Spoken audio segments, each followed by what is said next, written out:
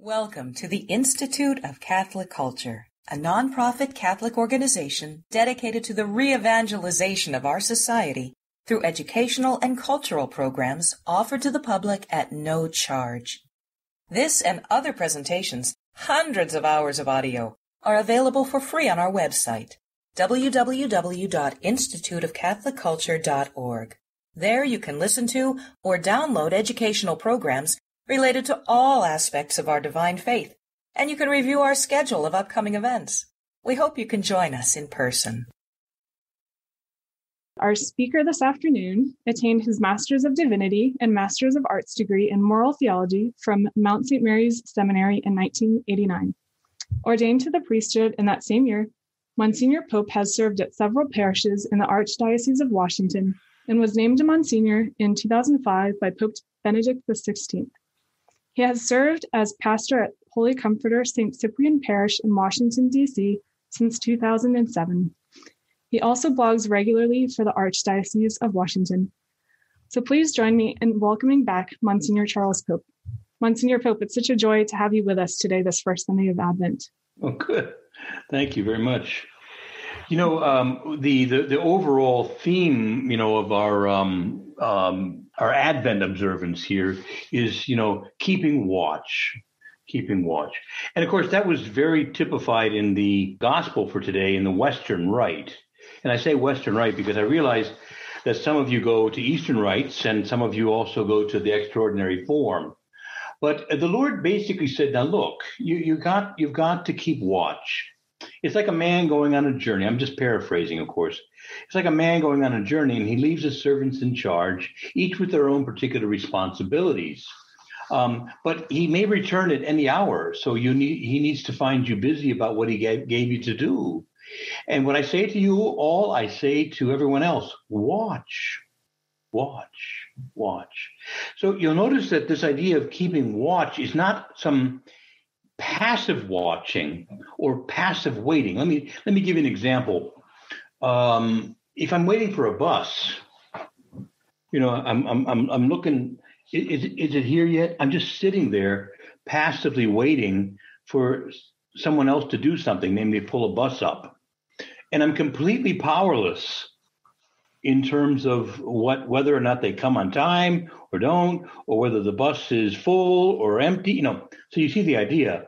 I'm completely passive. I'm utterly powerless. I'm just sitting there waiting and watching. That's a passive waiting and watching. Whereas when the Lord says to us, and by the way, the Greek word here that's translated watch is gregorite. It means, again, literally to be watchful, to be ready, but in a very active sense. It's in the plural imperative. Y'all, all y'all, keep watch. Now, this is not a passive form of the verb. It's active. So what's the difference between active and passive watching or waiting? Well, think about waiting like you can wait for a bus, but you can also wait on tables. And you see how different? We use the verb wait in very different senses. Obviously, someone who's waiting on tables is very active. They're alert. They see what the customer or they're watching, they're waiting. Does the water need refilling? Is there a need? Are they waiting for the check? It's a very active, vivid kind of watching. Whereas very, very different from that passive waiting. We also see that, when you talk about watching. So, for example, the idea is that I've always got my eye out for the fact that the master of the house, the Lord, as Jesus puts it, the Lord of the house might return. I've got my eye out for that. And so in the meantime, I'm staying busy and active about the things he wants so that when he comes, he will find the house in order. He will find it well kept. He'll find things in supply, whatever we're required to do to keep the house. All right. So you see the vision here. This is not some mere passive watching or waiting. Now, with that in mind, though, I've kind of pulled in one direction. I almost want to pull in a different direction.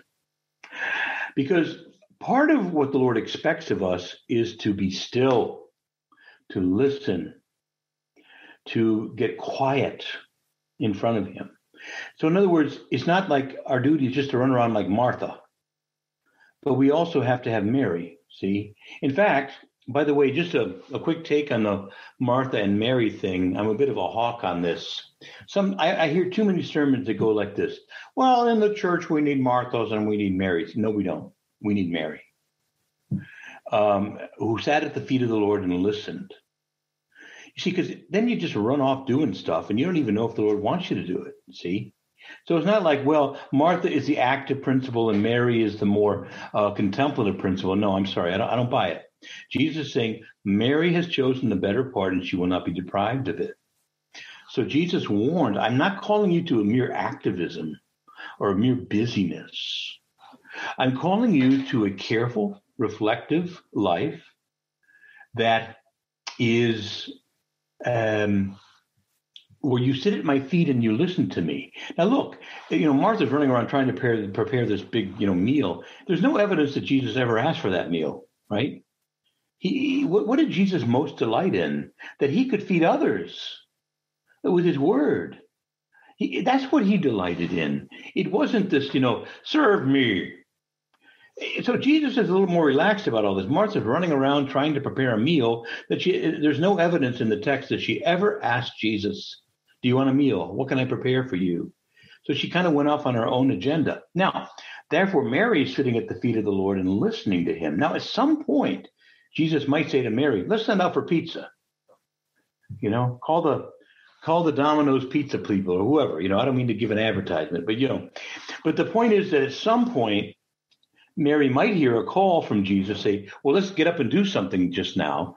But at the end of the day, the watchfulness and the waiting isn't just some activism. Do you follow me? I'm going to go off and run around and stay busy the way I think the Lord wants me to be busy. Question is, a lot of us, run off and do stuff that we got no business doing because we never asked the Lord about it. And it might even be a good thing. Well, I'm going to go found a hospital or I'm going to engage in a great work of charity. But we never asked the Lord about it. We never said, Lord, is this what you want me to do? Even with more serious things like getting married. It's surprising to me how many people just get engaged. Have you asked the Lord about this? Well, we're in love, Father. We're in love. What more is there needed? It might be good to ask the Lord about this, or you take a new job in a different country or a different state. Your whole family gets uprooted and you move. Do you ask God about stuff like that? See, so what we want to we want to be careful when we have this theme of watching and waiting is that obviously it's not a passive watching and waiting, but neither is it an activist watching and waiting. We want that middle ground where we're able to still our soul and make room for God so that still small voice of God that Elijah heard, not in the earthquake, not in the fire, not in the howling wind, but that still small voice where he said, Elijah, what's the deal, man? You're all worked up about stuff. What are you all worked up about? Well, Lord, it's just me. I'm the only one left. And the Lord finally said, Elijah, I got 7,000 people back there in Jerusalem that never bent the knee to Baal. And I got something for you to do. Now get up, eat, and let's get you moving. But you see, he had to get still to hear the voice of God. And this is what we mean in Advent. It's not a passive waiting or watching. Neither is it an activist waiting or watching. It's that contemplative waiting and watching where we're looking for the Lord, listening for his voice. And we're asking him to help us to understand and to recognize, his voice. And then we go about what he does. So with that in mind, I want to read you a few scriptures that I have, okay? That might kind of guide us. In this prayerful watching and waiting, because I think in Advent, we want to make room in our heart for God. We want to, and that means that we got to just push some things out of the way. Maybe there's something to give up for Advent or maybe something to take on. Now, we don't talk a lot about that in Advent, but Advent was originally a penitential season. It is not described that way by at least the Western rite of the church now. But in the Western church, we've all but abandoned any penitential quality, any abstemious quality in Advent. It's more, we wear purple. That's about all that's left. We omit the Gloria. That's about all that's left. For me, I'm giving up something for Advent, a minor thing, and it's a shorter so-called abstinence or fast. But I still try to do that. And I'd recommend that to a lot of you because I think that we almost never think about that in Advent, at least in the Western Roman Rite. And I'm not saying you're required to do it. You're not.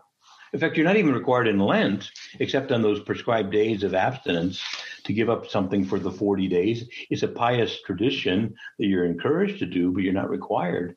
So my only point to you in all that is you might think of penance, as Advent as more penitential than you do, because what we want to do is we want to make room in our hearts for God, to listen to him, so that when the Savior comes, there's room in the inn.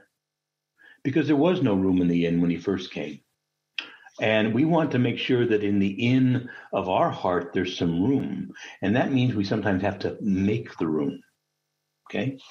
Now, let's give some scriptures here to talk a little bit about watching and waiting. Okay? From Isaiah 30 and 15.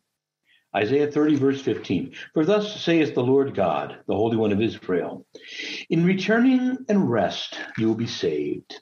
In quietness and in trust be your strength. He goes on to say, but you were unwilling. So you see, part of, I think, what we do to clear room in our hearts during Advent is to find a little extra time for prayer. You say, but Father, I'm more busy than ever. This year, maybe not so much with COVID, right? Oh gosh, COVID, the gift that keeps on taking. But anyway, but, maybe we're not doing quite as much shopping this year or Christmas parties and things. So maybe there is a little extra time to spend that time and say, Lord, what you really want me to do in Advent is to just take some time and be quiet and be still with you. Like Mary at your feet, not the activist, but the contemplative, listening to you. And eventually you'll have something for me to do. But for now, I want to not passively wait or involve myself in activism, but to be still, to sit at your feet, and to listen to you. Now, how do we listen? Well, sometimes you just sit there and listen. But sometimes we listen with our eyes. You can take up some of the scriptures for the day and read them, but read them devotionally in a way that is not just, this passage, yeah, I know this one, and you just quickly read it and you're done, but rather you read a few lines and you stop. What's the Lord saying to me? What does this mean for me? It's kind of a Lectio Divina.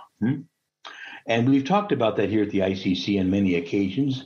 Any of you who've been regulars here know that you've got lots of places to go if you want to learn the full Lectio Divina method. But basically, it means to slowly, carefully, devotedly read the Word of God, to then meditate and pray over it and make some sort of resolution as you finish. So again, this would be in returning and in rest, you shall be saved. In quietness and in trust, your strength lies. Okay, so this is an image for prayer. Another passage from Habakkuk says this, Habakkuk 2 and verse 20. But the Lord is in his holy temple, so that all the earth be silent before him.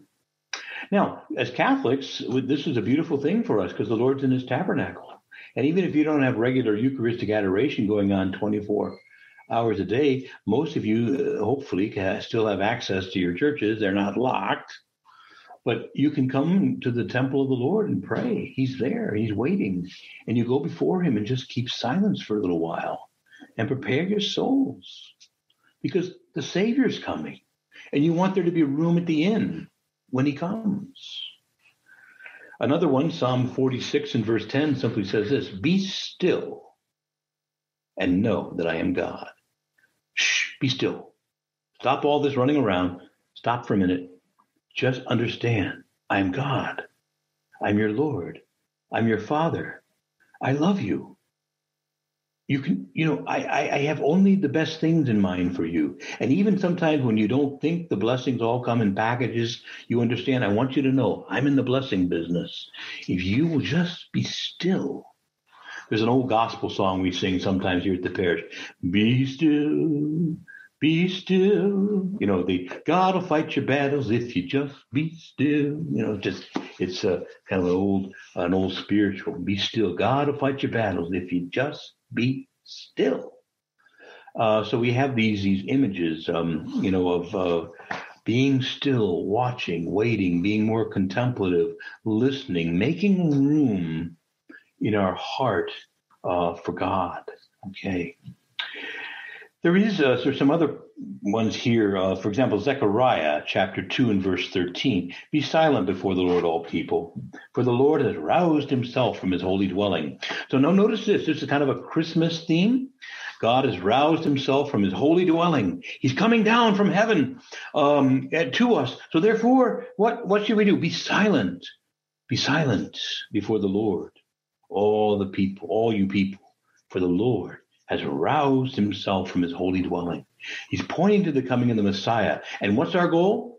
Get all excited? Run around, decorate trees? No, be still. Be still. There's a time to decorate trees, but there's also a time to be still. Be still.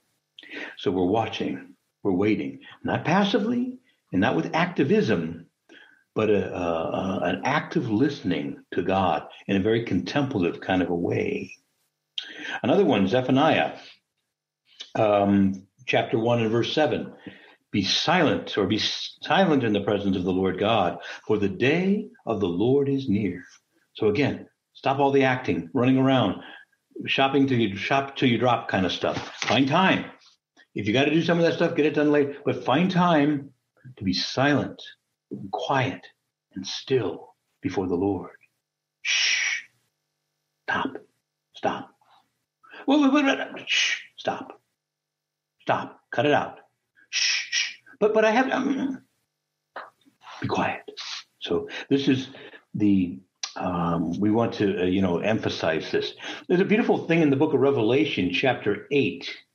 And they're blowing the trumpets and all these terrible things are happening. But finally it says, when the Lamb, namely Jesus, opened up the seventh seal of the scroll, 7 being a sign of perfection, right? When the word, if you will, is now perfected, if you will, the word made flesh, this moment where the word comes forth from the womb of the Blessed Mother, if you want to just kind of put it in the Christmas cycle.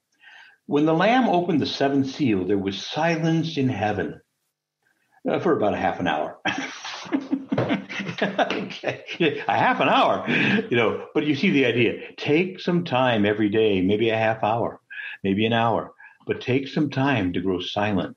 Open up that scroll. Now, you and I, remember in the book, I'm going to grab my Bible here. In the Bible, it talks about a scroll with 7 seals. Now, books were less known in those days. They call these codexes.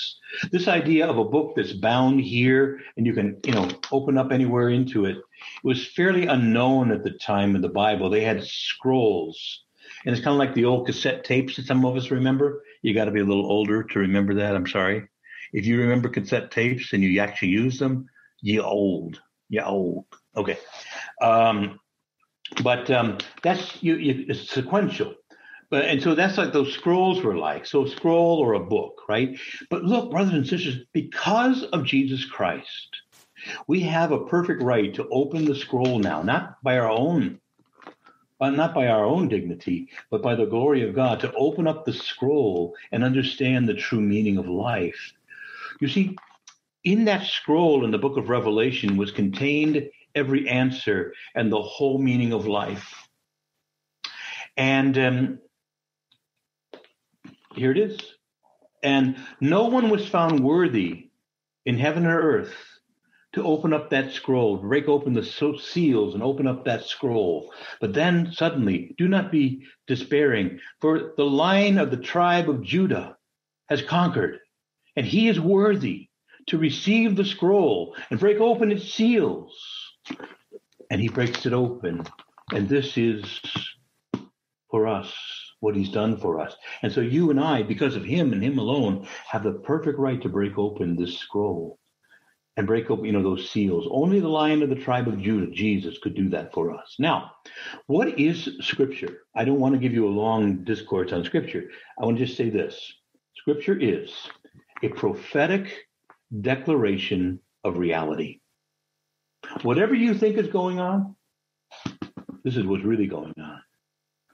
See, this tells us the meaning of our life, the goal of our life, the destiny of all creation, where things are headed. And by the way, I cheated and I looked at the back of the book. It's still there. Thank God it wasn't blotted out. Jesus wins. Are you praying with me? I mean, you understand this is a prophetic declaration of reality. It's not just an opinion. It's not just a lovely collection of stories, or whatever people want. Or, Thomas Jefferson liked the ethical teachings of Jesus, but not the miracles. This is bigger than any of that. This is a prophetic declaration of reality. This tells you what's really going on. This tells you what your life's really about, see? And so, as Jesus takes this scroll and breaks open that seventh seal and opens it, a whole meaning of everything is contained in it.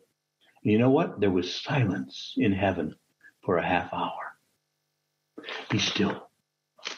Put every thought out of your mind. God is about to speak. So when you take the scriptures and read it devoutly, maybe it's again like Lectio Divina. Don't just pull it over and say, oh, yeah, I know this one. Yeah, I've read this before. Oh, okay, yeah, I remember what Father so-and-so said about that. Good, okay, we're done here. No, here's how you take it. Be still, my soul. Maybe for a half hour or whatever that is for you. Be still. God is about to speak to me. And every word is written in love. Verbum Dei non est qualicumque verbum, sed verbum spirens amorem, says St. Augustine. The word of God is not any old word. It is the word breathing forth love. This is a love letter from God. This is a letter of admonition, but it's also of love. And he says to us, I want you to understand the true meaning of your life, of the world, of what's going on all around you. And I want you to remember that you have the victory if you will stay with me. Even if they kill you, the worst thing they can do to you is kill you. Maximum promotion. You'll be among my martyrs in heaven. Okay? So I could go on, but I want you to see that there's this magnificent moment where the word, again, remember, Jesus is the Word made flesh, and we're getting ready to welcome him again at Christmas. But the Word made flesh breaks open this scroll, and the whole meaning of everything is set forth. And the prelude to that should be reverent silence. So it says, there was silence when the Lamb opened the seventh seal. There was silence in heaven for about a half an hour. As if to say, be still, my soul. God is about to speak. And what he's going to say is more important than anything I'll ever hear. I got to still my soul and make room for this word. Okay. So this is an Advent theme of watching and waiting. Okay. Now, a couple of other things, maybe a couple of other quotes and a few more remarks, and maybe get some comments from you. There's a very interesting text from Wisdom in the 18th chapter, and it's actually talking about a very dreadful night when the angel of death went over and killed every firstborn in Egypt, but passed over the house of the houses of the Jewish people who had the blood of the Lamb on their door. But it says this, because we can interpret this also, though, in more of a Christmas way. It says this from Wisdom 18 and verse 14. For when peaceful stillness encompassed everything, and the night in its swift course was half spent, your all-powerful word from heaven's royal throne leapt into the doomed land. So as dreadful as that original meaning is, isn't this also a beautiful meaning for Christmas? That, again, when peaceful stillness encompassed everything, and the night in its swift course was half spent, your all-powerful word, the Lord Jesus Christ, leapt from heaven's royal throne into a doomed land. Our land was doomed, but Jesus leapt into it to save us. And he didn't just so much come out to get us out of trouble as to get into trouble with us. And he comes to save and to set us free. And this all-powerful word leapt forth from heaven to be with us. Now, and notice again, it's a doomed land. Remember, the original context of this is the angel of death coming and taking the first lives of all the Egyptians. But I want to say to you that what Jesus does on Christmas night is that he makes a daring raid behind enemy lines into Satan's lair. And he does it with silence, stealthily. We sing Silent Night, Holy Night, but it's really D-Day in the sense that stealthily, quietly, Jesus comes in behind enemy lines and takes up his place. And Satan seems to be aware of something, but he doesn't quite understand. And you remember that he's aware that something's going on in his lair. And remember how he wildly stabbed at all the 2-year-old children, 2 years older and younger, trying to find this Christ child. We think Satan is omniscient, that he knows everything. He doesn't. He seems to be aware of a presence in his kingdom of some light, and he doesn't understand it. And through his agent Herod, he tries to find out, who is this child? And he can't find him, and he wildly stabs, sadly killing all the holy innocents. But this image of Jesus quietly, silently, leaping down from heaven to into our doomed world, or it says here, a doomed land, to rescue us. You see the vision? And of course, all those Jewish people were rescued in the great Passover, and we too are taken out in this great Passover of the Lamb. So we see some very powerful images, but notice how silence is a key element to all of them, right? Silence, waiting, watching, not passive, but not activistic, but that middle ground we would call kind of a holy, watchful listening to God, like Mary at the feet of Jesus, as opposed to Martha, the activist. Mary sitting at his feet and listening to him. Okay. Now, with that in mind, that's that beautiful picture of. Let's see if I gotta get my notes here. You know, that image of your eternal word leapt down from heaven into a doomed land, leaving his royal throne. I want to read you an Advent hymn. For my money, it's the best Advent hymn ever written. It was written by St. Ambrose. And it's not just a good Advent hymn. It's a kind of a summary of all salvation history in about 5 verses. It's amazing. But it picks up on that theme. Again, let me read it one more time from Wisdom. When peaceful stillness encompassed everything, and when the night in its swift course was half spent, your all-powerful word from heaven's throne leapt down into a doomed land. Now, here's what St. Ambrose writes. I'm reading not the Latin. He wrote it in Latin, but this is a good English translation that's also beautifully poetic. But listen to the majesty of this hymn and meditate on its magnificence. Come thou, Redeemer of the earth, come manifest your virgin birth. All lands admire, all times applaud, such is the birth that fits our God. And here comes the second verse. Forth from his chamber goeth he, that royal home of purity, a giant and twofold substance one, rejoicing now his course to run. From God the Father he proceeds, to God the Father back he speeds, runs out his course to death and hell, and returns on God's high throne to dwell. O equal to thy Father thou, gird on thy fleshly mantle now. The weakness of our mortal state with deathless might invigorate. For your cradle here shall glitter bright, and darkness breathe a newer light, where endless faith shall shine serene, and twilight never intervene. A magnificent, just magnificent quick summary That one verse, all of salvation history. Forth from his Father goeth he, that royal home of purity, runs out his course to death and hell, returns on God's high throne to dwell. Just like that. 4 verses, all of salvation history, right? Still yourself. And I'll publish, I have this on my blog, but I'll publish it this week about the best Advent hymn. But this is the kind of stuff. Get still, get quiet, and meditate on the glory of what took place at Christmas. Make room in your hearts for God. Make room. Quiet. Be still. Actively listen for God, like Mary at his feet. A final thought, and then I'll get your reactions. A lot of us are anxious today. I'm anxious. We're all anxious. We got this COVID thing that just doesn't seem to want to go away.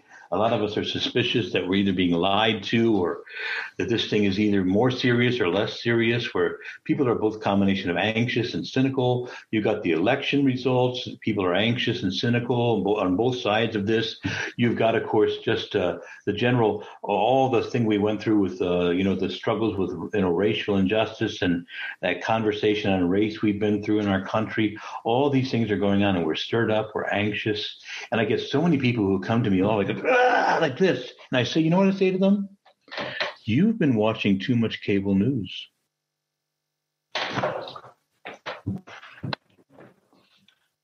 Don't watch so much of that stuff. They are literally, I would call it panic porn. Pardon the expression. It's very ugly what they're doing to us. And I can the highest recommendation I can make to somebody in Advent is consider giving up a lot of that. You may need to keep some headlines. You may have a job that requires you to be on top of but at the end of the day, most of us don't need to be listening to half of that stuff or even 90% of that stuff. It's meant to get us angry. It's meant to get us fearful. If you find out what a person can fear, you can control them. And I have never seen this country so under control as I have now. We are not to be afraid. Jesus, how many times did Jesus say, do not be afraid? Even of the worst thing, death or suffering. There is more to life than not getting sick or not dying. Most of you know I had COVID and I had it bad. I was 11 days in the ICU in respiratory failure. That's because I have pulmonary issues that one day it'll kill me. We're all going to die of something. I might also get shot. I hope not. But but the point is that I was in the high risk category, but I got it. And sure enough, it went right for the lungs. But I'm a survivor. I was treated and I'm well now. 99% of people who get it survive, you see.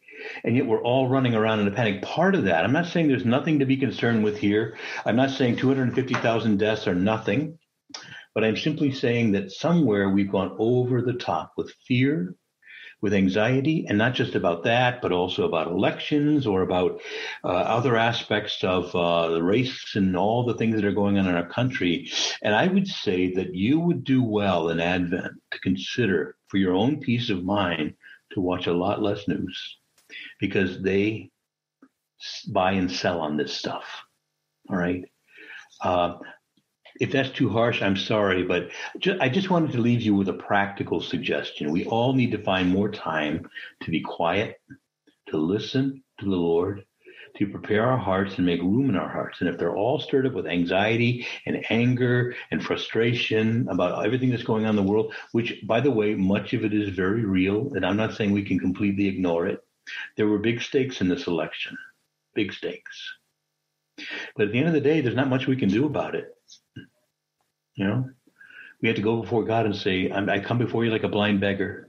I don't understand why the world's going in directions it's going in, but Lord, you do.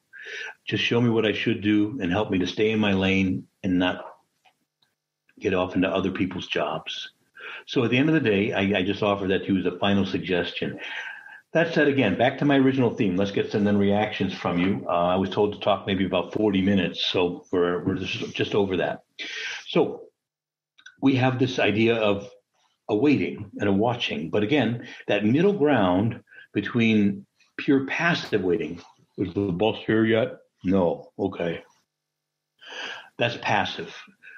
But also to avoid the activism that I gave you the example of Martha, but to find that active, that alive, alert, watching and waiting that we see in Mary sitting at the feet of Jesus, Mary of Bethany. This is our Advent call, right? I think that one way to do that is, again, to get rid of some of this TV stuff I said, or another way, of course, would be to give up a little something else, but find that time to just be quiet with the Lord and carefully, quietly read his word, listen to him, and be ready when he comes. Let all mortal flesh keep silence, and with fear and trembling stand. Ponder nothing earthly minded, for with blessing in his hands, Christ our God to earth descends, our full homage to demand. And at his feet the six-winged cherubim with ceaseless eye veil their praises to the presence, as with ceaseless voice they cry, Alleluia, Lord Most High. Silence. With that in mind, any questions? Comments? Great. Thank you so much, Monsignor Pope, for that beautiful reflection. One of the things I was thinking of as you were speaking was, my family had a much quieter Thanksgiving this year, just some of my immediate family, as opposed to typically we have a gathering of 40 or 50 extended relatives. So a lot of that time was spent quiet, like we were reading or each doing our own kind of time together, but and I kind of was reflecting on how to make time of silence. I feel like I am always wanting something to be purposeful and like driven or leading to something. And is it having a set intention when you have time of silence to make sure that it's not feeling wasteful, or is it okay if you sometimes just feel like it's wasteful? Not wasteful, but yeah. I don't know if I can quite put into words. I know your point exactly. First of all, there are, maybe very worldly people consider our time spent in worship as frivolous and wasteful. We burn things up, just give them to God, incense and candles and, those kinds of things. We're supposed to, kind of, if you will, pardon the expression, waste time with God. In a certain sense, from the world's point of view, not from truth. Our time spent in worship is, we could be out earning money. What do you mean take Sunday off? What are you talking about? I mean, we could be out earning money. But actually, God expects us to just take some time and waste it. Now, that's in quotes, of course, from a worldly point of view. But I would also say, getting back to your other question about silence, silence isn't the absence of sound, it's the absence of self. Does that make sense? So in other words, you might, in your quote silence, you might be listening to a very edifying song that helps you to focus on God, but something that gets you outside of yourself. We get so, if we're, St. Augustine speaks of the human person is so easily incurvatus in se, he's just turned in on himself. And God wants to turn us out to love one another, to love him and to love others. And in this, we really find ultimately our goal. So the idea of silence, again, isn't just the absence of sound. It's the absence of self.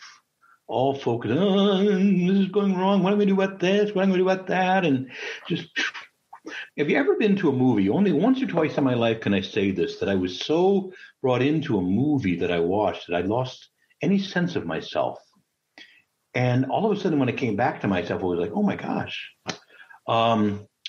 But that's the goal, I think, with this idea of silence. It's absence not so much of sound, but of self, all the fretting and worrying that we so easily do. And look, I struggle, we all do. Mm-hmm. Yeah, thank you for that. This question is coming from Joel from Missouri. Joel writes that he is new to Catholicism and wondering if you would have any suggestions on a text on penance from some respected source for helping him to understand penance better. Can I be really nasty and promote my own book? Oh, go for it, Monsignor Pope. I'm sure it's wonderful. I wrote a book. It's just a little paperback. I mean, I'm not known for brevity, but this thing is less than 100 pages. A little paperback you can even keep in your coat pocket. It's called The 10 Commandments. I stole the title, by the way. And it's a meditation on the 10 Commandments rooted in the teachings of the Catechism. And in the back, there are several I think I got them from many sources, but several very good examinations of conscience. But the idea is to sort of enter into the Ten Commandments in a kind of a richer way than just, well, I didn't murder anybody today, so Fifth Commandment, check-a-roni, but to go a little deeper. And it's a very brief book. It's meant to prepare people for confession. So called The 10 Commandments by Monsignor Charles Pope. And please, if there are some ICC talks and things that you can recommend, though, those would be good too. Yes, certainly. Thank you, Monsignor Pope. I know that we have used that book and sent it to a few people when they've asked similar things. So I know that is a good one. Ahmed, why don't you ask your question? I get the reason, like, why we have Advent, waiting for the second coming. But, why is that important when, Jesus comes to us every day in the Blessed Sacrament, in the Eucharist? Another question that's kind of related to it, why is, keep visual or Advent of Seasons, or it's only mainly emphasized during this season rather than year long? If that makes any sense. Mm-hmm. Yeah. Well, I think the Church has seasons, and it doesn't really pertain to us to keep 25 balls in the air juggling. We're not very good at that. So sometimes the Church says, let's focus on this part of the Paschal mystery right now. Let's focus over here on this. So in Lent, we focus on getting ready for the great Paschal mystery, the Passion, Death, and Resurrection. In Advent, we focus on the getting ready for the Incarnation. Other times in seasons, we focus on discipleship, like in ordinary time. Ordinary doesn't mean ordinary, it means ordinal, like numbered Sundays. And so I think, like any good mother, the Church knows that it's helpful for us to have a focus. Even though, yes, everything's always true. It's never like, well, Jesus didn't really get born and, we have to redo this. But rather, it's an idea for us to spend some particular time and focus on getting ready for this or that aspect of our redemption history. Now, finally, this. We speak of our remembering in the liturgical year as anamnesis. Anamnesis is not just we're recalling distant events from the past, but rather, no, that those events are made present to us. So Christ is born. Today is born our Savior, we say at Christmas time, Christ the Lord. Today. Well, wait a minute, that was 2,000 some years ago, Father. No. That event is made present to us. Likewise, every Mass. As you said, Jesus always comes. He's present in the Eucharist. He's in the Mass, in every Mass. But notice again, in every Mass, the sacrifice of Calvary and his resurrection and ascension are all made present to us in that Mass. It's not a distant event. Oh, look what he did 2,000 years ago. But rather, we get in our time machine and we're brought to that event, or that event is brought to us. And this is, by the way, from the Jewish people who have the same concept that Passover wasn't just some distant event. You're in the Passover. You're in the Exodus. How was this night different from other nights? The question goes, and the answer is, well, my father was a wandering Aramean, and God, and the thing goes on. But basically, we are in these events, and they're made present to us. But because of our humanity, where it's not possible to focus on 25 or 30 things, the Church, as a good mother, bids us to kind of take certain times of the year and focus on these things. We are getting a lot of questions that I'll kind of synthesize into one, but most of them are really asking how. So how can we listen with faith and not with doubt? How can we allow ourselves to kind of be selfless and focused on reflecting on God and not letting our thoughts wander back to ourselves? Could you give some maybe practical steps into how to be still and how to pray in this way? Yeah, it's easy to get discouraged when we just think about our own situation, or if not our own situation, our own country at this time, or some of us who are pro-life think, well, God, you kind of let us down here. It seems like anytime we get a little bit of progress, boom.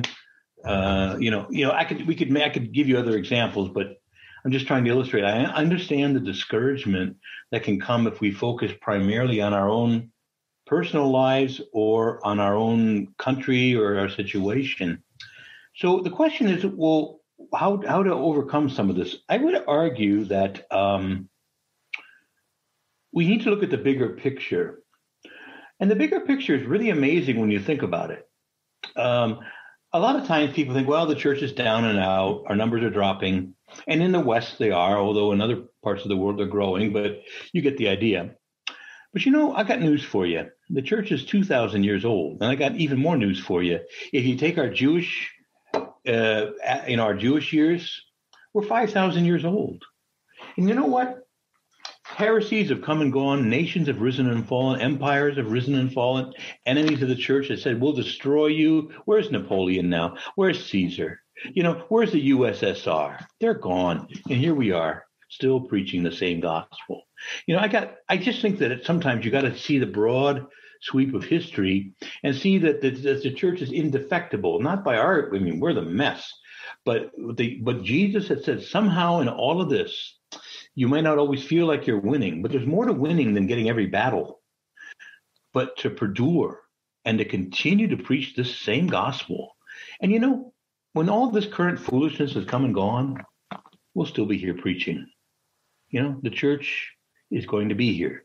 People always promise, oh, you're about to be destroyed. You're nothing now. So stay with Jesus, stay with the winning team. We are Noah's Ark. And guess what? The Ark is smelly. It's got a lot of crazy stuff going on. And even the 8 people on the Ark don't get along very well. And they haven't bathed for like 35 or 40 days. But it's the Ark. And God is there. And we're going to get through this because we always do. Mm-hmm. Yes, amen to that. Sharon, do you still have something to share? You can go ahead and unmute yourself. Yeah, I wanted to thank you, Monsignor, for your comment on opening the scroll. It touched my heart. I will approach opening the scripture in a different way because of how that touched me. I had separated the scroll in other words, I didn't think of scripture as a scroll, but it was beautiful. But I also wanted to comment in going through the scripture, the Isaiah scripture, behold, you are angry. We are all sinful, unclean people. Even our good deeds are like polluted rags. We are beggars, that I think that I had in my preparation, coming to the need, I need a savior. Mm-hmm. And it's like somewhere along the line, I go to Mass daily. I, do Lectio, and I can sort of check that box and, maybe separate my prayer life from my daily life. It's all of the same cloth, but that I need to be saved. And in the end, it is not I who saved myself. I can know that in an intellectual way, but to really touch my heart to know that Jesus Christ is the Savior and I need saving. This world needs saving. We are not able to save ourselves. And if we are not yet convinced of that, we should look about us and instead of being discouraged, to recognize that Jesus Christ has the victory and we are living into it. In our fidelity to one another, it's not just my salvation. It is all of us in the ark, as you mentioned. Yeah. But it touched me greatly. Thank you. Thank you. And you get the point of the reading today. I actually made that the main point of my homily this weekend in the parish, which is that we need a savior. We're in pretty bad shape without him. But with him, so here's the basic kerygma. I'll give you a quick thumbnail of the kerygma that all the apostles taught there's about 8 different sermons in the Acts of the Apostles. They call that the kerygma, the early preaching. Here's the basic model. You got it bad and that ain't good. But there's a doctor in the house and his name is Jesus. And if you will give your life to him, he will go to work in your life and he will begin to help you from the mess you are and the mess you've made. That's my sort of Urban Dictionary version of the basic kerygma that all the apostles say. They're very politically incorrect. We're always, don't be negative. We are a welcoming community. And Peter says, you all kill God. You ought to be ashamed of yourself. And they're struck to the heart and they repent. But you see the idea. I mean, it's a powerful image today in Isaiah from the Roman Rite, their first reading. My gosh, we need a Savior badly. Mm-hmm. Yes, Monsignor Pope, we had Craig write, and you asked during your reflection about the practices in the Eastern Church. Mm-hmm. And he is Greek Melkite and says that during Advent, they start their fast on November 15th. So they do fast. Yeah. And Father Hezekiah has also talked about that too, just the period of fasting. Mm-hmm. Now, these guys are heroes compared to us in the Western Roman Rite. We're a bunch of ninnies. I say that with love. I'm one of them, but I try to do something during Advent too. Yeah. Mm-hmm. Yeah. So, Monsignor Pope, if you could lead us in prayer here at the conclusion of today's event. Yes, we thank you, Lord. And in the first prayer for Mass in the Roman Rite today, you ask us to. We ask that by your grace that we can run toward you who are coming toward us, and it's a beautiful image of you coming to us and we running toward you. So keep us faithful in that, and keep us also faithful though to that careful, watchful silence that is necessary for us, where we don't just run off in our own directions, but we run with you. So, Lord, please now bless everyone, and may the peace and the blessing of Almighty God, Father, Son, and Holy Spirit come upon all of you and remain with you forever. Amen. We hope you enjoyed this presentation from the Institute of Catholic Culture. If you'd like to learn more about the mission of the Institute and how you may become a part of this important work, please visit our website at www.instituteofcatholicculture.org or call us at 540-635-7155. And may the glory of Christ Church be ever more manifest upon the earth. St. John the Evangelist, pray for us. Degree in philosophy and a master's in theology from St. Charles Borromeo Seminary, a master's in education administration from Villanova University, and a doctorate in education from Immaculata College. A Philadelphia native, Bishop Michael Burbidge attended St. Charles Borromeo Seminary in Philadelphia and was ordained a priest of the Archdiocese of Philadelphia in 1984. In 1998, he was made honorary prelate by His Holiness Pope John Paul II with the title of Monsignor. In 2002, Bishop Burbidge was ordained a bishop to serve as an auxiliary in the Archdiocese of Philadelphia, and then was installed as Bishop of Raleigh, North Carolina in 2006, and became the Bishop of Arlington, Virginia in 2016. Your Grace, it is such a blessing to have you with us here at the Institute of Catholic Culture. Welcome. Thank you. Thank you, Father Hezekiah. Thank you so much. Appreciate that introduction. And thank you, dear friends. I'll be talking a little bit about penance tonight, but it's more of a reflection on this first Sunday of Lent of how we might be able to enter this sacred season. So nothing you haven't heard before, I'm sure, but I have been praying in anticipation of this evening that I at least will be an instrument of the Lord speaking a message to your heart this evening. Something that he wants you to hear specifically and uniquely at the beginning of this season. So perhaps something I say or something we read from sacred scripture or one of the quotes I use is just exactly what God wants you to hear. So let's just begin with a prayer in the name of the Father and of the Son and the Holy Spirit. Amen. Almighty God, we pray that we do open your hearts, because we know that when we are gathered in your name, you are in our midst.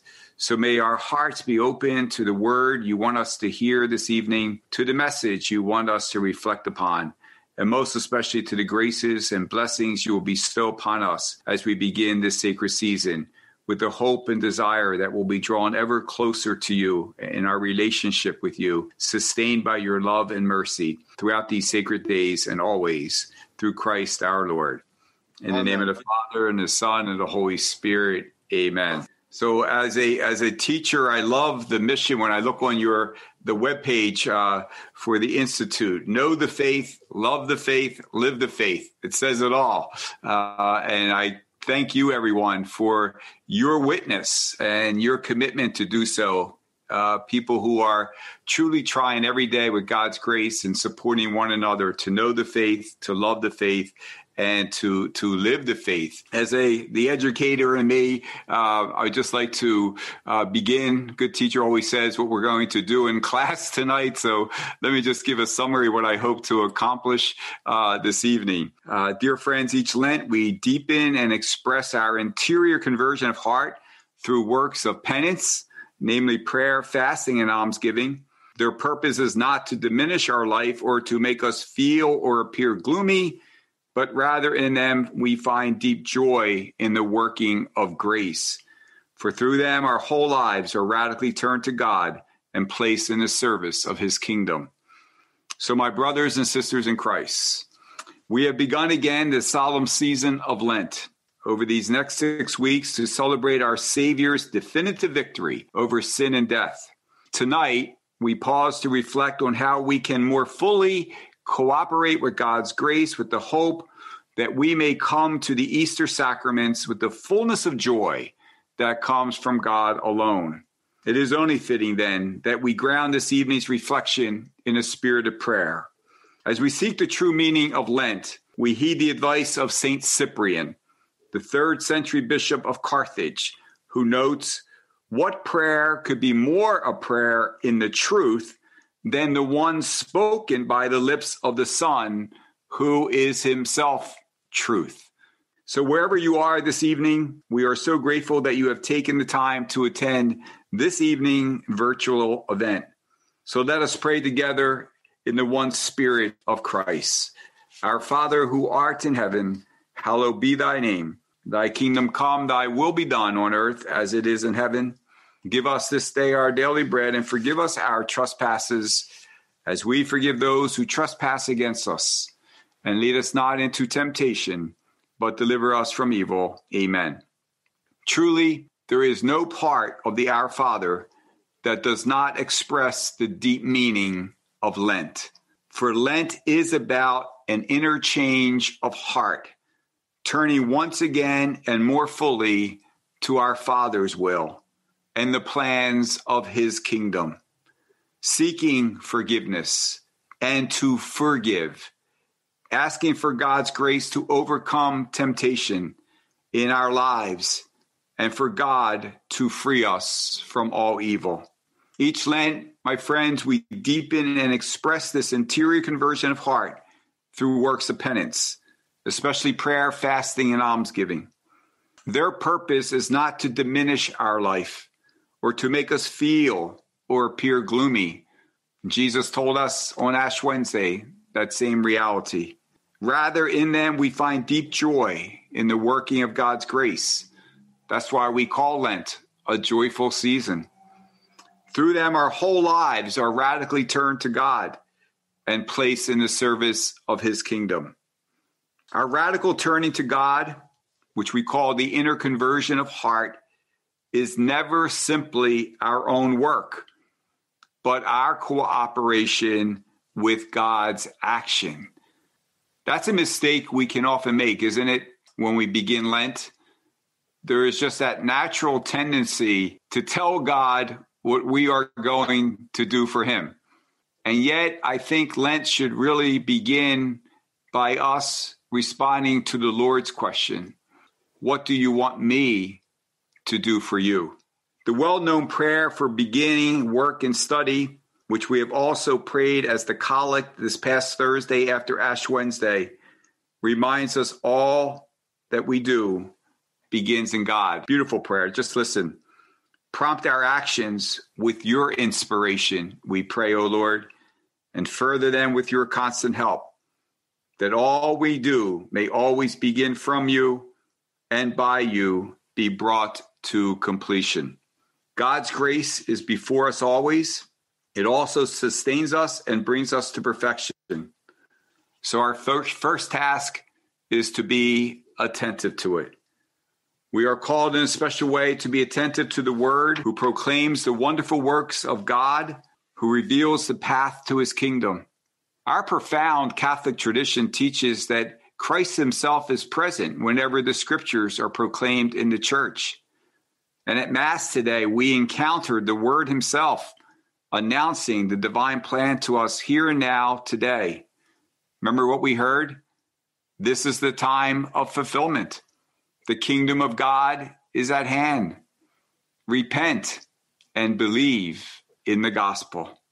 Repentance begins with acknowledging where we have gone wrong and seeking reconciliation with the Lord. Acknowledging where we have gone wrong can sometimes, perhaps even often, feel like gloomy work. After all, we cannot and should not deny that in this acknowledgement, we are confronted with a challenging truth revealed in sacred scripture itself.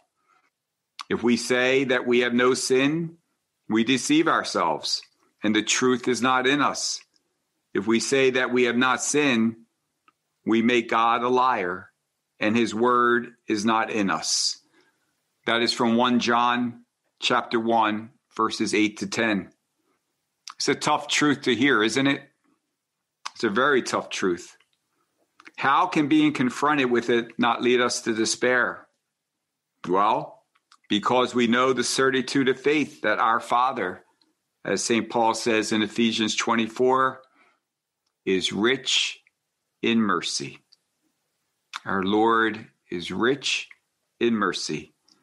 It is the mystery of the Father's mercy that we find in the words of Pope Francis, a wellspring of joy, serenity, and peace. Yet we can only enter into this mystery when we recognize that it is a mystery for us. This story helps to explain what mercy is. There's a story told about a mother who appeared before the emperor seeking pardon for her son. But the emperor said, "Ma'am, your son is a 3-time offender. Justice demands his death." The mother said, "Emperor, I did not ask for justice. I beg for mercy." The emperor replied, "The boy does not deserve mercy." The mother said, "Sir, it would not be mercy if he deserved it. And mercy is all I ask." The emperor exclaimed, "Well then, I shall have mercy." And the mother's son was saved. We are saved, dear friends, not because we earn the gift, not because we deserve it. Mercy is a free gift from a loving and generous God. The mystery of mercy is for us. God knows what we need in our human condition. He recognizes our failings and weaknesses, even when we choose to ignore them.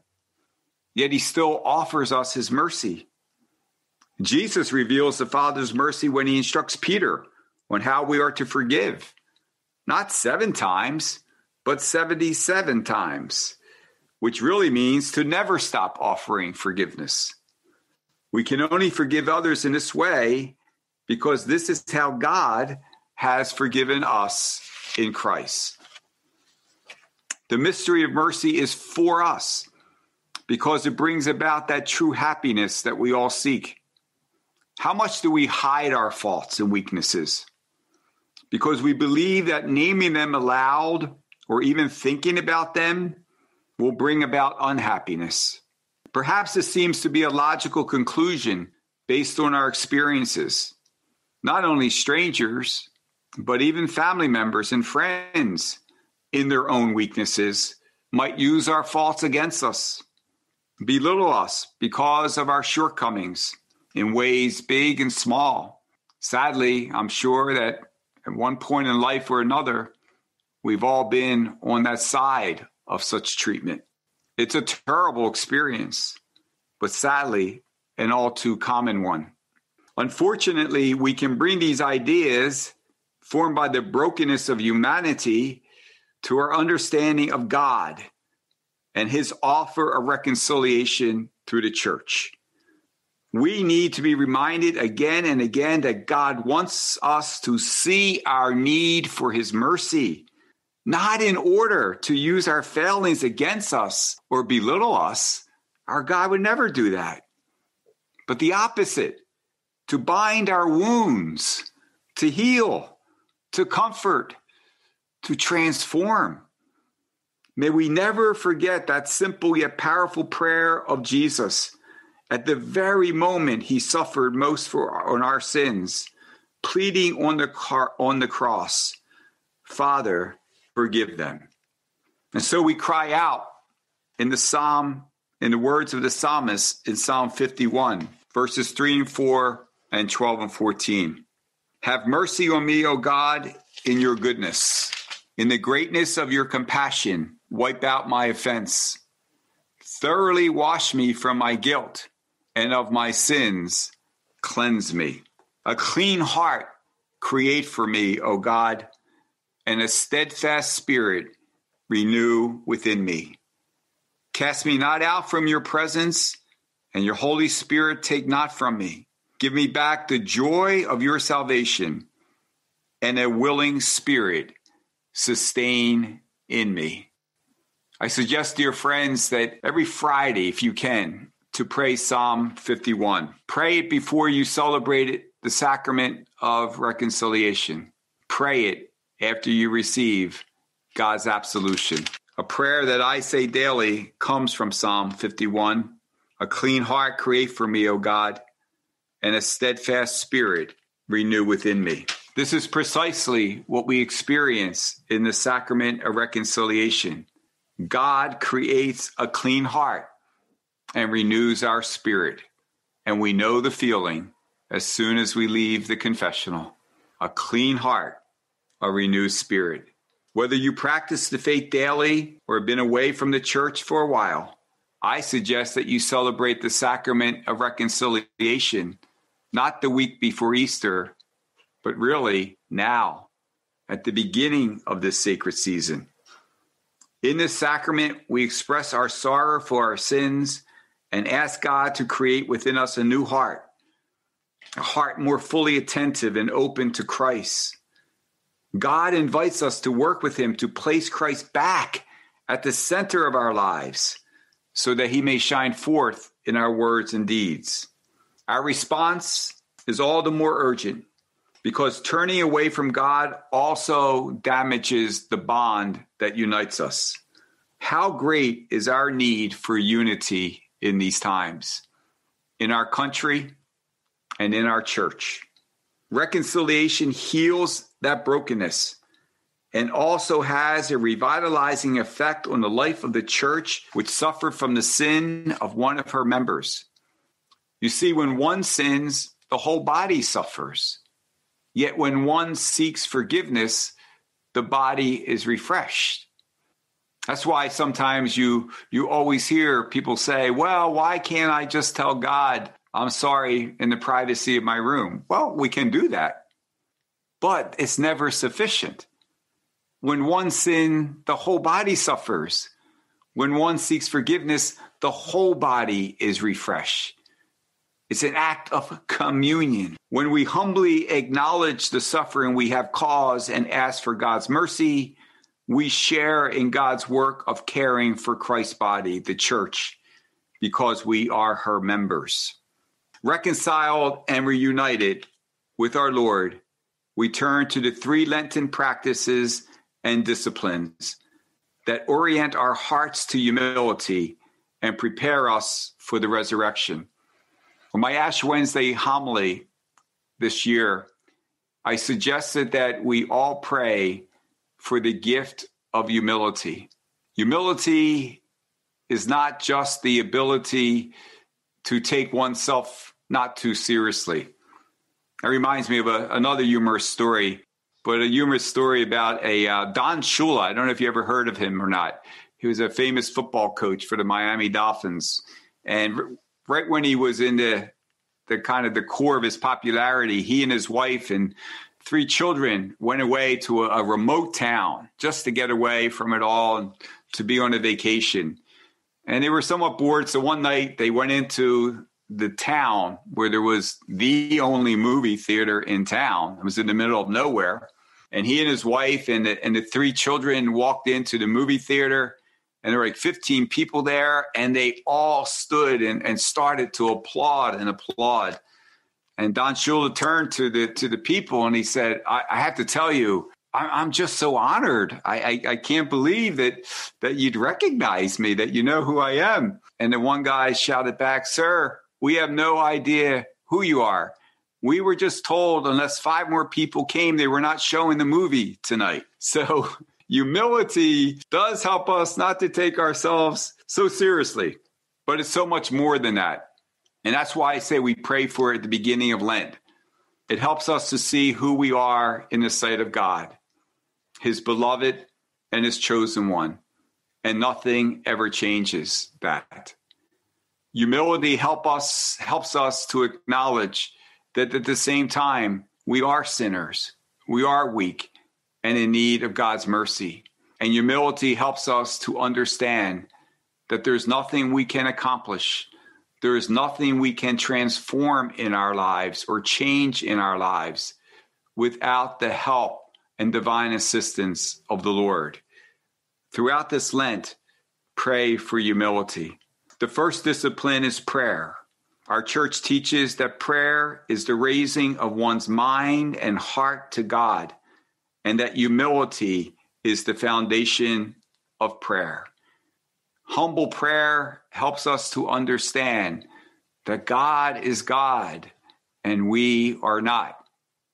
One quick little joke there reminds me of this young woman. She got engaged and she wanted her father, her fiance, to meet her father, and was a little bit nervous about it because her father was very particular about who his daughter would marry. So the young girl introduces the father to her fiance, and he said, "I want to talk to this young man by myself." And so they go into this room, and the father says to the young man, "Listen, my daughter is used to the finest of education. What are you going to do about that?" He says, "God will provide." Father said, "Well, listen, she's used to traveling a lot, traveling around the world, and I want my grandchildren to be able to do the same. What are you going to do about that?"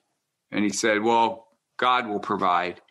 He said, "Well, she's used to having the best of, technology, and I want my grandchildren and all to have all that. What are you going to do about it?" And the young man said, "God will provide." And so the interview's over, and of course the daughter's outside with her mom saying, "So Dad, what do you think of this guy?" And he says, "I kind of like him. He thinks I'm God."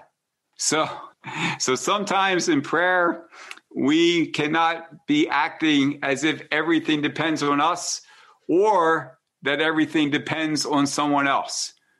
Prayer is saying, "You alone, God, are the source of all that I seek and desire, and to you I lift up my heart and soul." Since the very beginning of the church, Christians have started and ended each day with prayer. It's the perfect starting point of the day ahead, and by reflecting on all that occurred throughout our day in prayer, we know better what must change if we are to arise tomorrow in greater spiritual health than what we did today. I always think, dear friends, just to get a pulse and a check on our spiritual life, at least pay attention closely to how you begin the day and how you end the day. We all remember being taught the morning offering. I think it's a great prayer. Just to be reminded, instead of getting up and getting on that treadmill and getting on that busy pace we're heading to offer everything to God. Do not start the day without that morning offering. And at night, one of the greatest prayers that we can offer is when we're able to say to the Lord, "Enough is enough. Lord, I worked hard today, put in a lot of hours. I gave you my best. Didn't get everything done. There's still a lot to do tomorrow. But it's enough. Let me just now rest. Let me just talk to you for a little bit and entrust everything into your hand." That night prayer can be really an act of faith. Avoid working and working and working to the very end, and then the only thing you have to give God is just being drained and just saying a few words and crashing. That's not the way we want to do our night prayer. So pay attention this Lent. How are you beginning your day? How are you ending your day? There are different ways in which we can listen to the voice of God in our life. Silence, which is so rare in our busy lives, is one of the most important.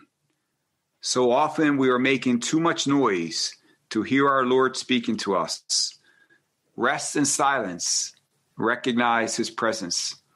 That's one of my pet peeves, honestly, in our diocese when we have holy hours. We've had some very beautiful holy hours in our diocese recently. It's called Uplift Arlington.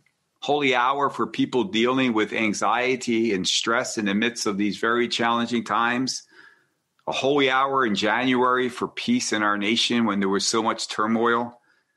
Just recently in January, holy hour for the reverence of all human life. And people with good intentions plan these holy hours. And yet I notice that there's always a trend where we want to fill all 60 minutes. We want to read and preach and sing and do litanies, and all those things are good. All those things are good. But I always ask, where is there the time for silence? There's no song, there's no preaching, there's nothing that can take the place of that. When we have a holy hour, now time for people to be still and to be quiet and to be silent in the Lord's presence is something we must make sure we're doing in our own lives. And additionally, we must take time to sit and reflect upon sacred scriptures. The timeless truths of the Bible remind us of God's eternal nature and the eternal reward those who devote their lives to him will receive. We must make it a practice within our morning and evening prayer to read scripture, to listen to God's voice. And we also need communal prayer, admitting the challenges presented by the current pandemic. I understand that.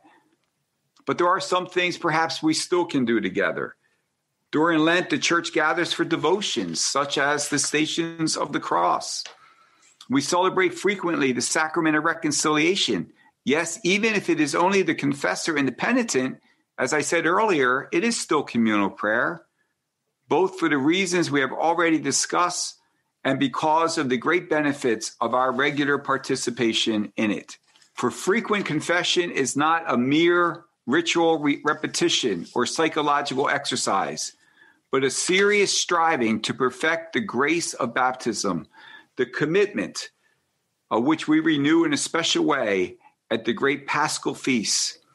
We strive in this way so that as we bear in our body the death of Christ, his life might ever be more clearly within us. Above all, we celebrate the Eucharist. Through our taking part in the sacrifice, listen to some of the words we pray during this sacred season. That through the yearly observances of Holy Lent, we may grow in understanding and of the riches hidden in Christ, and by worthy conduct pursue their effects. And that we bring before God, as the fruit of bodily penance, a joyful purity of heart. And that receiving communion, we may be cleansed of wrongdoing and make us heir to the joys of heaven. And that God's protection may keep us ever safe, all those who trust in God's mercy. All of these dedicated ways of praying and others we engage in during Lent inform how we act at every other moment in our lives. These specialized moments of prayer shape us so that we are better able to follow the will of God, who desires, as we hear in 1 Thessalonians chapter 5, rejoice always, pray without ceasing, in all circumstances give thanks.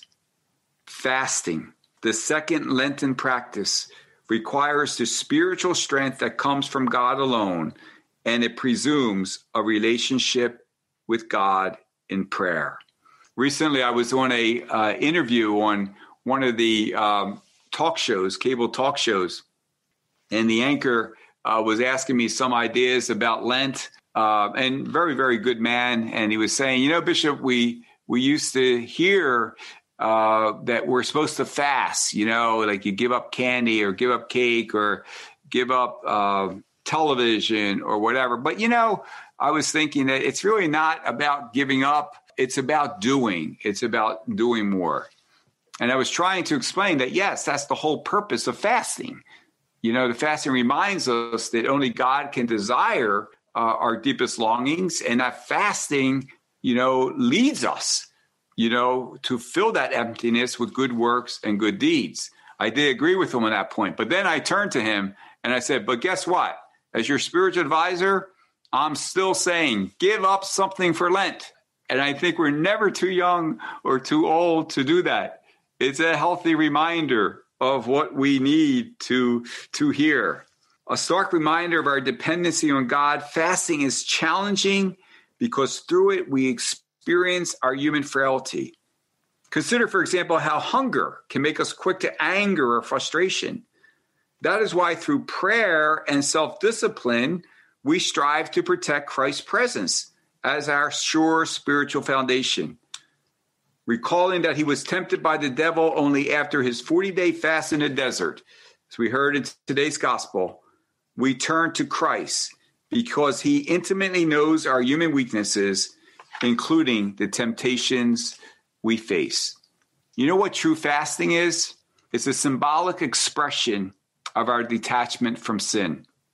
What we fast from is not necessarily sinful. Cake, candy, it's not necessarily sinful.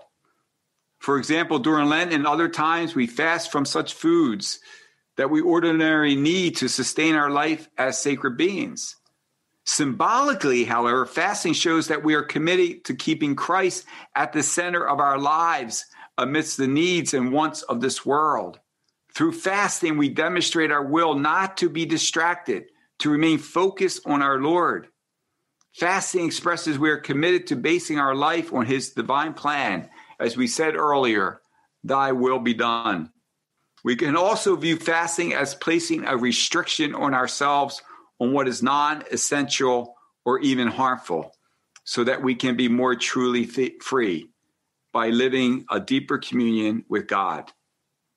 All of us, dear friends, have to deal with areas of servitude, whether in regard to smoking or alcohol consumption, misuse, sexuality, uncontrolled gambling, spiritual obsessions, use of stimulants, immoderate use of the internet, excessive amounts of television watching, or preoccupation with other forms of entertainment.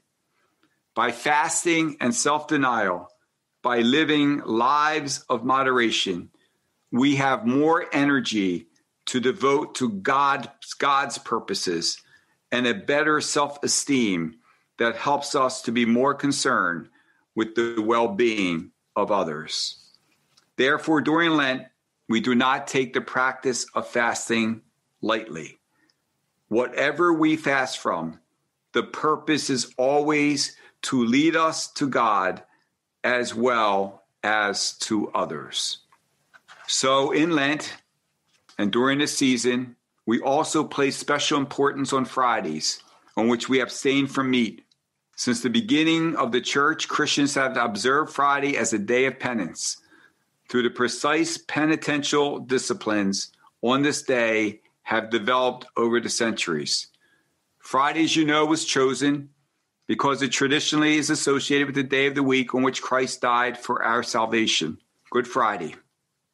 Friday is always referred to as a preparation day, drawing from the theology of the Gospel of John, that Christ is the sacrificial lamb crucified on the day that lambs were prepared for Passover. And even outside of Lent, Friday should be in each week something of what Lent is in the entire year, to prepare us for the weekly Easter that comes to us every Sunday. In the end, our Lenten fast and all our fasting should strive for the true fast that God reveals through the prophet Isaiah, who also proclaims the rich fruits of such fasting. If you have your Bibles with you, Isaiah 58, 6-11. This rather is the fasting that I wish, releasing those bound unjustly, untying the thongs of the yoke, setting free the oppressed, breaking every yoke, sharing your bread with the hungry, sheltering the oppressed and the homeless, clothing the naked when you see them, and not turning your back on your own. Then your light shall break forth like the dawn, and your wounds shall quickly be healed. Your vindication shall go before you, and the glory of the Lord shall be your rear guard. Then you shall call, and the Lord will answer. You shall cry for help, and he will say, Here I am. If you remove from your midst oppression, false accusation, and malicious speech, if you bestow your bread on the hungry and satisfy the afflicted, then light shall rise for you in the darkness, and the gloom shall become for you like midday. Then the Lord will guide you always and give you plenty, even on the parched land. He will renew your strength, and you shall be like a water garden, like a spring whose water never fails. That is the fasting to which the Lord our God calls us. And almsgiving. St. Leo the Great said, there is no more profitable practice as a companion to a holy and spiritual fasting than that of almsgiving. This past year has been a time of heightened awareness of the importance of giving our time and our treasure. And I have to say, dear friends, in our Diocese of Arlington, and I know in dioceses throughout the country, I've spoken to many of my brother bishops, it has been awe-inspiring to see the generosity of people. There's something good within all of us. And when we hit a time of need, as we have been through this pandemic, to see how people with means have been so considerate of others, contributing to those ministries that help to feed the hungry, to clothe the poor, to provide counseling, to help with rent. It's been absolutely amazing to see. And more than ever, that almsgiving is being asked of us. We all remember the story of the poor widow. All that Jesus asked, just give me what you have. Whatever you have is not too small, as long as you give it to me, trusting that I will use it miraculously. Works of mercy are also especially important during Lent, because this solemn season we journey with Christ toward Jerusalem, uniting our trials and sufferings to his. He reveals to his disciples how he is the fulfillment of the prophecy of Isaiah. Read with me, if you can, Matthew 25:31-40. When the Son of Man comes in his glory and all the angels with him, he will sit upon his glorious throne, and all the nations will be assembled before him. And he will separate them one from another, as the shepherd separates the sheep from the goats. He will place the sheep on his right and the goats on his left. Then the king will say to those on his right, Come, you who are blessed by my Father, inherit the kingdom prepared for you from the foundations of the world. For I was hungry, and you gave me food. I was thirsty, and you gave me drink. A stranger, and you welcomed me. Naked, and you clothed me. Ill, and you cared for me. In prison, and you visited me.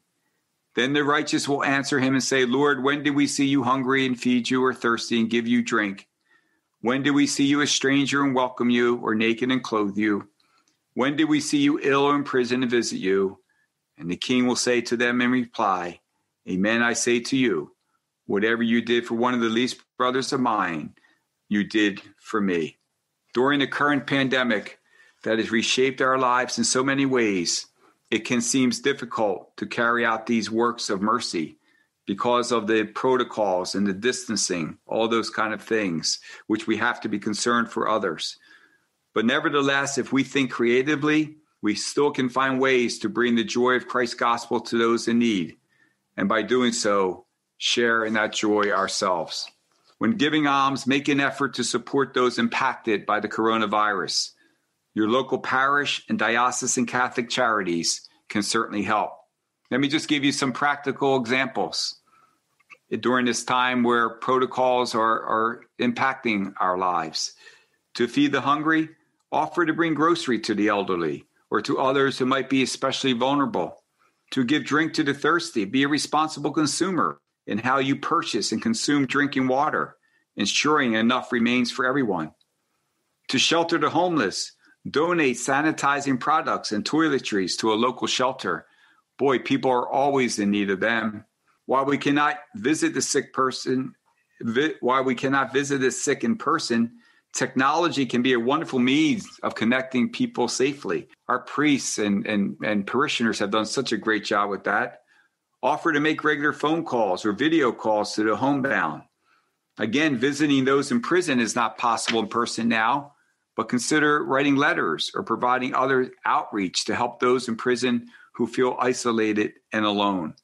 Engage in the work of burying the dead by reaching out to loved ones of the deceased through letters or calls, maybe someone who lost someone this past year, or visiting a cemetery and praying for the dead. In all these ways, even in these challenging times, we can continue to offer alms. Dear friends, as we participate in Lent through prayer, fasting, and almsgiving, following a year filled with hardships, we know with the certainty of faith that our preparations lead to the joy of the Paschal Feast. Last Lent, when so much was shut down, when we were physically far from one another, when we were experiencing fear of the unknown, Pope Francis reminded us. He said, embracing Christ's cross means finding the courage to embrace all the hardships of the present time, abandoning for a moment our eagerness for power and possessions in order to make room for the creativity that only the Spirit is capable of inspiring. Embracing the Lord in order to embrace hope. That is the strength of faith, which frees us from fear and gives us hope. These words are as fresh and meaningful today as they were a year ago. And this Lent is another opportunity for us to grow closer to our Lord through prayer, fasting, and almsgiving. It is my prayer, therefore, that this Lent will be an occasion for each and every one of us to deepen and express an interior conversion of heart through works of penance, especially prayer, fasting, and almsgiving. It is my hope that these penitential disciplines will be an avenue for finding deep joy in the working of God's grace in your life. Through prayer, fasting, and almsgiving, may our Lord Jesus bless you with his joy and peace and sustain you in his love and mercy throughout the sacred season of Lent and always. Thank you so much for your kind attention, for listening, and let us promise that we will continue to pray for one another. Thank you, everyone. Bishop Burbidge, this is from Sharon. She says, can you expand on the corporate connection of our sin as members of the body of Christ, to be aware of how my sin affects others? Right. Yeah. And so we always talk about that we are in communion with one another. That's how God created us, right? In his own image and in likeness, to live together, to form the body of Christ. And so there is nothing that we say or do that in one way does not impact the body itself. And so there are, what we know with sin, there are always consequences. And the consequences do not just, are not just in a personal way. It damages the union. It fractures the union that's supposed to be there. And we could all think of practical examples of that. You know, if I'm sinning through selfishness, I'm being selfish with what my possessions, I'm clinging or whatever. Well, that's not just a sin against me. I am depriving the community of what naturally belongs to them. So God never created us to be in isolation. So we don't love in isolation. We don't sin in isolation. Your Grace, we have a question coming from Anne. I think it's a really good question. It says, how do we know for Lent that we are doing enough penance, almsgiving, fasting, and prayer? And how do we find the balance between doing enough and trying to do too much and then giving up? It's like an American question, because we always want to jump in and do more. Right. That's a very good question. And, again, I think it begins with prayer, right? It begins with discernment. I don't think we just should begin Lent by making a list of this is what I'm giving up. This is what I'm doing. It's like to have that moment of prayer, of discerning. I think what we do for Lent is a discernment. Where am I right now, Lord, in my life? And what are those practices that will help me to become that new creation that you want me to become and allow me to become through the great joy of Easter? And so throughout Lent, the Lord wants us to stay attentive. He wants us to stay awake. He wants us to stay healthy. Physically, spiritually, and emotionally. So if we are going to a certain extreme where it's impossible because what we're giving up that I can even stay awake and be attentive during prayer, or I'm getting sick, or I can't carry out my duties. With the Lord, that's not what the Lord is asking us to do. He wants us to be strong and steadfast, attentive, and awake at our very best. And so that healthy balance that we talk about in life is also very necessary in Lent. And don't forget, God's not measuring so much the quantity, but rather that quality. If I say I'm going to do something, then be all in with that. And don't try to do everything. We can't do everything. Focus on something that really will help to kind of just bring you to that next level God wants you to be in. And don't be overwhelmed. If Lent begins overwhelming you and you just keep getting down because you set the bar so high and you just keep getting frustrated, then you're probably taking too much on. I always try to take Lent day by day. How did I do today? This is what I told God I was going to do. How did I do today? Not looking at the whole 40 days because that can be overwhelming. Just go day by day.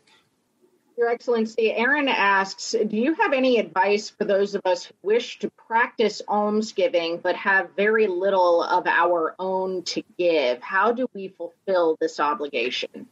Yeah. And I would say that, again, that amount with the poor widow, it doesn't matter, if, the 2 coins or whatever is enough, because God will use that miraculously. If we're without means, financially, certainly, the offering of our prayers is probably one of the greatest gifts that we can give to others who are in need, and our time and our talent. Sometimes people do not have the resources, but they have a gift or they have a talent that they can share or, offer to volunteer or whatever. So we all have something to offer, and it varies from one person to another. And what really matters is the love in which we give it to God. Your Grace, there's a couple questions coming in. I'm just going to consolidate regarding preparation for the sacrament of penance and asking for your recommendations how to fully benefit from this holy sacrament, and how to prepare myself, to approach it in the best way so that I can receive all of the fruits. Yeah, and again, I think that humility. Pray for the gift of humility to go before the Lord, and no matter what the sin or what the failure or mistake it may be, for those who are sorry, those who are promising to amend their lives, there's no sin greater than His mercy and love. We had that great image, the Sunday before last of the leper. The leper, Lord, if you wish, you can make me clean. And the Lord said, I do wish. And the man was healed. We all can detect in our lives our unique leprosy, something in our lives that's not clean, something that needs to be healed. And I really think that, and we probably all know this from our own experiences, that the best confessions that we make are when we do not try to hide or disguise, but really to put it all on the table, to name it. We always know that healing takes place when it's acknowledged and when it's named. And sometimes perhaps we've had the experience where we kind of only told a little bit of what we said and kind of wrapped it around in general terms. I think the Lord wants to say, no, don't you trust me? Name it. What say it? What is it? Say it. Give it to me. Give it to me. I do will that you be clean. And so I pray that when you go into that sacrament of penance, that you're not holding anything back. You're giving it all to the Lord. And by doing so, you're allowing him to heal you. And so I think that's very, very important when we make our confessions.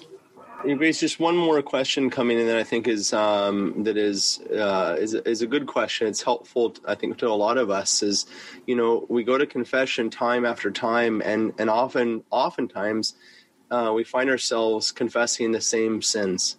The question, what do we do with this? I mean, we want to be healed, and yet we continually come with the same sins over and over again. Yeah, and again, it reminds us that, that we are weak, that we are in the flesh, and we're in need of constant healing and renewal. The Lord never tires of patience with us. And sometimes we're too impatient with ourselves. We think that, all right, I do want to do better. I say it, and then I, fall back into it. See, I can't do this. I keep repeating the same thing. That's when I think where the evil one loves to work. He loves to get us to think that we can't do it, You see, you thought you were going to stop this and that. You said you were sorry. Look at that. 5 days afterwards, you did the same thing again. See, you can't do it. And what does that lead to? It leads to a despair. It leads to giving up. And then the evil one wins. And so what we have to do is just to be patient with ourselves. And when we fall, the Lord allows us to pick ourselves up and to try again. And every time that we try again, even if we have to repeat something, the Lord delights in our efforts. Don't forget, the Lord blesses our efforts too.